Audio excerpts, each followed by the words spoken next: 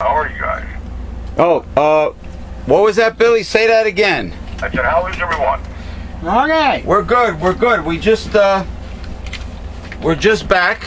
Okay. Let me tell the people we're back. Actually, when you call. Go louder, please. Actually, when you call. Oh, that damn Verizon company, man. I wish they would give you. It can't be Verizon, though, Jimmy. This is the only time it's bad. Well, maybe it's because you're on speaker. Well, that's it. I'm not on speaker. You must be, because I'm not. Yeah, you're not on speaker. Well. No, so it's gotta be on your end. Yeah, that's the only way we could broadcast you. Where's your? Yes, we're back. We're back, and we are here with our commercial voiceover artist, William H. Morrow III.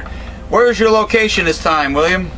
Oh, I'm still home. I'm having plumbing problems. That's why I'm staying put right now. Oh, okay. You're still home in New Jersey. I am. Okay. In this case, for obvious reasons.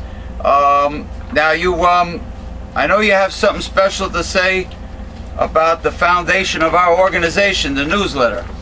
Well, the best way to join your organization, as you put it, is to go to www.newslettercensored.com and get your free annual subscription with your gift to support this work. We are living in end times, so you need newsletter censored, everyone. Okay.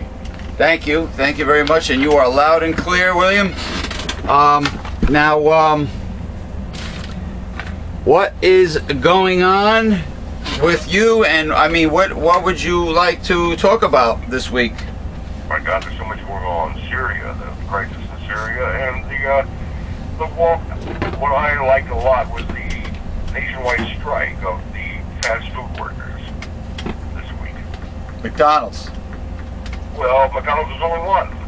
It was Church's Chicken, Burger King. I forget how many chains.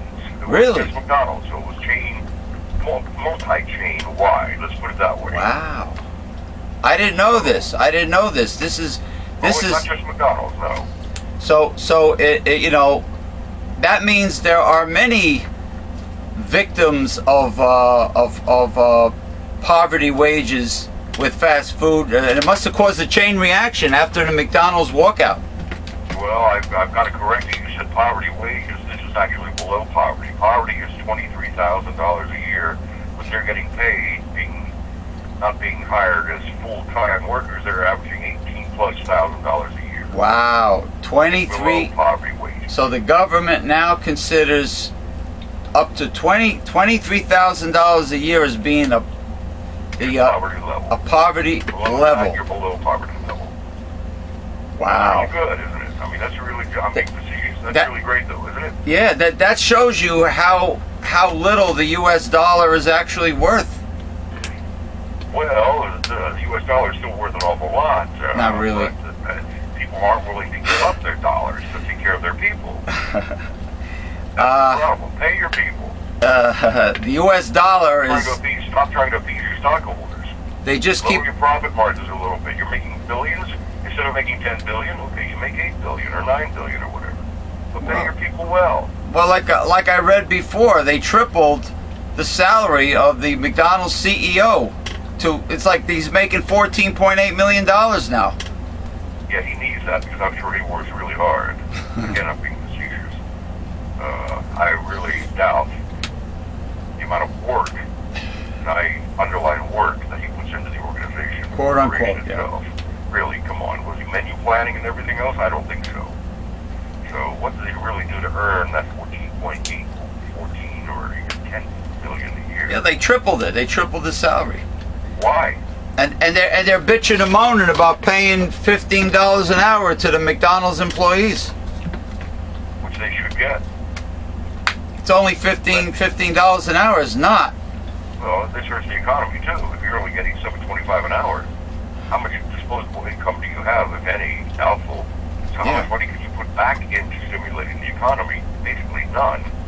So you're right. It's not helping. If anything, it's hurting the economy too. You said something very important because the consumer, the true consumer, is not the aristocratic elitists. It's not the rich. It's the mainstream. They're the original consumers, the backbone.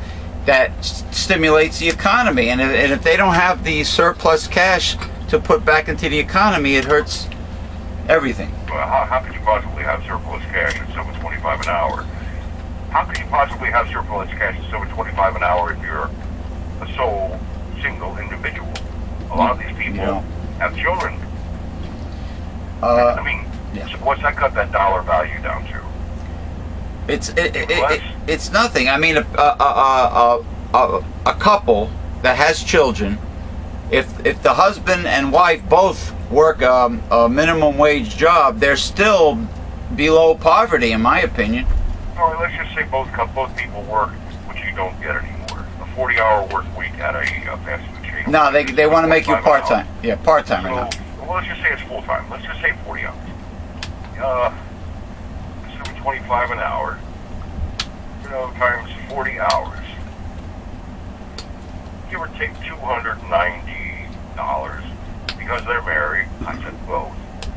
It's $580 for a month. I mean, a week. Yeah, gross. That's really not, and the rent is $1,400 or $1,500 in the apartment. So really, what's your bring home? Yeah, and the rent's over $1,000. On average. On average. You got electricity, what have you. Really, come on. That's if you're, that's if you're just two people. Now, you're a man and a wife. What if you have children? Now what? That's even cutting the dollar even less than the disposable income value. Well, I'm all for what they did. I just think it's great. I hope it succeeds well. I hope it succeeds, and I hope retailers, retail employees, go on strike too and form unions. I really hope they do. People need to make as it's called, a livable wage. Yes. That's what they need. Yeah. People to live, not even get by. I can't use the phrase get by, but what they're living on now is deciding whether to pay the electric bill or this other bill or this bill. They can't pay all their bills. And on top of that, you don't get healthcare insurance. So there are a few chains, I don't know who they are exactly, very few that do give benefits, but it's very few. And, yeah. I mean, all they're doing is existing. Yeah, this is not living. It's existing. I mean, you're existing under incredibly stressful situations. Yes. It's sad. This is not the American dream, as we like to tell everyone. Do you think that's why so many people in our area are in such a bad mood and they're antisocial? Because of the stress factor? Well, I think because of the stress factor, not because of the minimum wage, but I think the stress in this area is very high, yes. The traffic, rushing around, the rents, your dollar does not go far in our area. Yeah. That really does give stress. We are a very highly stressed region of the country. Yeah. And I bet the medical profession just love all this extra stress, so they could prescribe all these drugs. Prescribe drugs and plus their fees. You wonder how they arrive at these fees that they charge. We were discussing that this morning, a bunch of us. And how do they arrive at these? Right. Look at the hospitals. Look at the astronomical fees that hospitals charge. Well, a lot of that is just governmental ripoff. Look what they charge you on your bill for an asprin. Why is it governmental ripoff? When a doctor sticks his head in your door, doesn't even really walk into your room. It says, "How are you today, Mrs. Smith?" You got a bill for $200-some odd. Now that is, to me, that's federal fraud. No, you know what that is? That's a greedy CEO that runs the hospital. That's him. Well, that's not it's the government too. It's their fault for letting it go. Why don't they say, "Hey, that's enough"? Deregulation. Yeah, I hear you now. Right now. Yeah. It's deregulation. You cannot tell me an aspirin costs me $10. Come on. No, Plus no. they buy in bulk, which cuts the price of an aspirin per se down to probably pennies or percentage of a cent. It's highway robbery. They buy in such bulk. Really, this is ridiculous. Yeah, it's highway robbery. For them to rip off and make more money. You and hit insurance companies. You hit the nail on the head. Wrong. You hit the nail on the head. They just wrong. It's, yeah. Well, I don't understand why nobody really questions this. How can an aspirin per se cost so much? well, I don't get it. people do talk about it, but the politicians just keep on deregulating these businesses, and they just keep on ripping us off. I mean, you know, the U.S. dollar really is worth less than you think, Bill. It is. I think you should do this McDonald's and fast food chain walkout. Right. Showing that people are getting fed up. We've had about, you know, really, you held that upper hand on people, or the dark cloud, whatever you want to call it, for so long. Right. Everyone's tired of it. They're tired of being held down with no chance of a future per se. Just getting by daily, weekly, monthly, who knows. Really, they're tired. How much can the people take? There's no hope for the future. They can't save money for anything nice or positive. How could you save money if there's no surplus cash ever? Which is why you're seeing more and more rental companies like, what was the name? Where my age, I grew up and saw where you either had the money in full to buy an appliance, a TV, what have you, or you didn't get it. In recent decade or two, you could make payments because people cannot afford to go out and spend $400 or $500 for a TV, refrigerator, or whatever. Right. They just can't do it, but they can do it on payments. But even that, they're still milking them dry. But at least they can make some payments and have some comforts, some little enjoyment of life. That's what it's come to. Yeah. You know, with the Republicans, they want to do away with Social Security, and they expect you to have some kind of like IRA retirement account, but you need surplus cash to put into an IRA. Well, I would like to know what both sides of government want. What do you really want? Why don't you seem to care about the people too much? You don't lip service that you do, but why do you just stop everything? It's rigged. It's rigged. It's gotten to the point where why bother anymore? Okay, let's cancel everything. I know I say it every week. It's rigged. They want to kill off the poor and the homeless. They want to enslave the population. It's a worldwide conspiracy. What end? Greed. Well, greed for what? What do they need? What do they need? More food? They have plenty to eat. They have plenty of cars. They have free labor. Free shelter. Free labor, because it's an obsession. It's a wicked obsession. They want free labor. They want slavery back. Why? Doesn't help them any. I mean, let me ask you a question. You ever wonder why we have all these privatized prisons now, Billy? Yeah, because the other one said it was milking the government dry. They claimed they couldn't afford to upkeep them. So these private companies came in and said, "We'll do it." Yeah, and they're also putting all the inmates to work. That's free slave labor. Well, we also have more inmates than any other nation on the planet. That's so true. That I wonder too. United States. We need all these jails and prisons, what have you.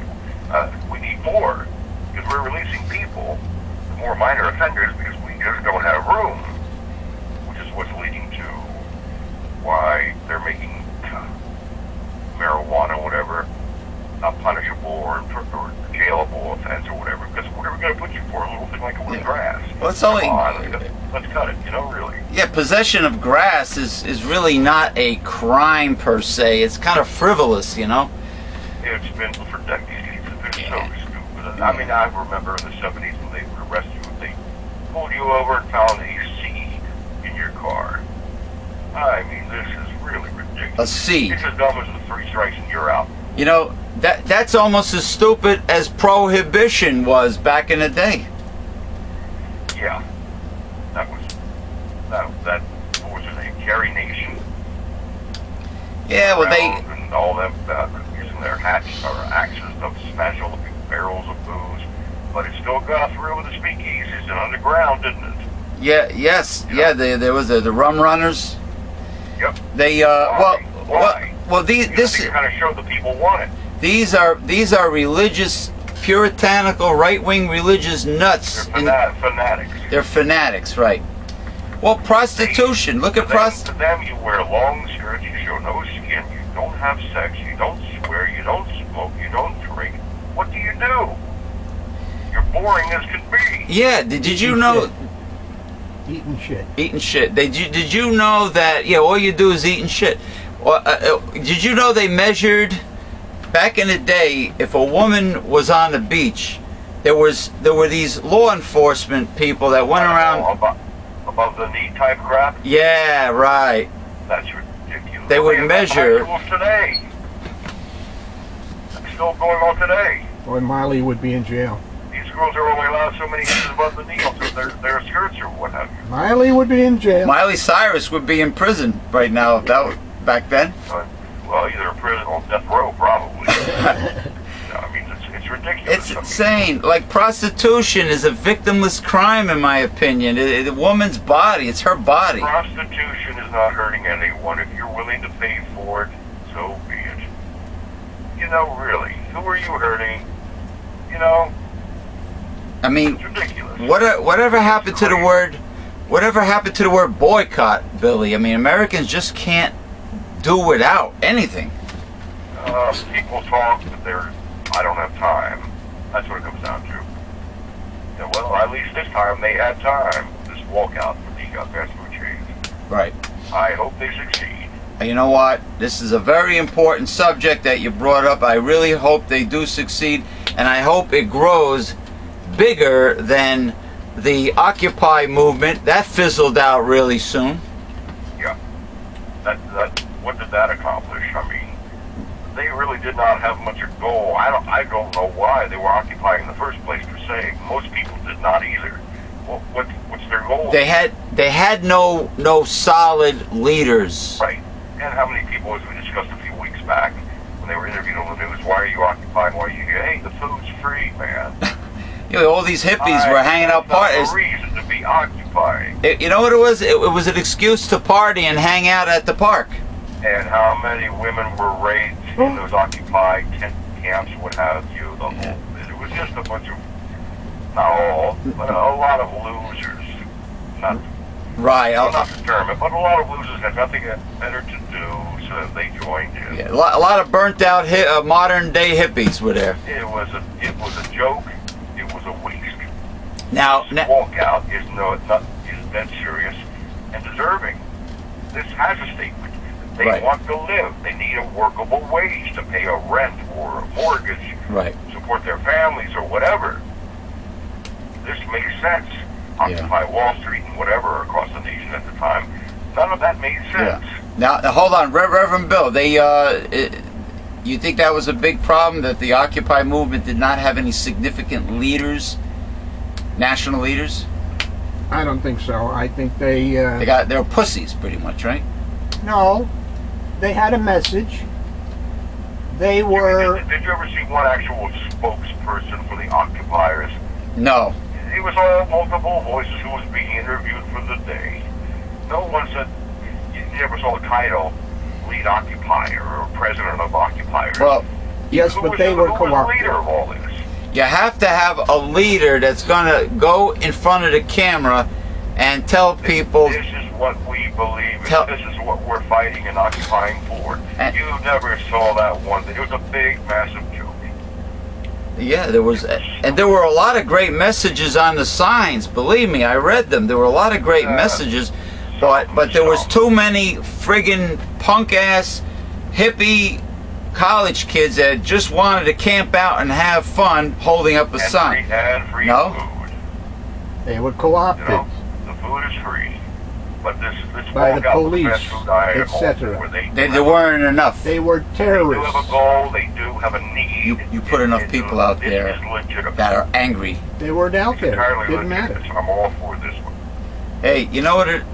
Well, how come in other countries, a lot of the protesting during the Occupy movement was not announced by the American media? There were like massive amounts of people in other countries who were protesting and ready to kick ass, and they weren't televised.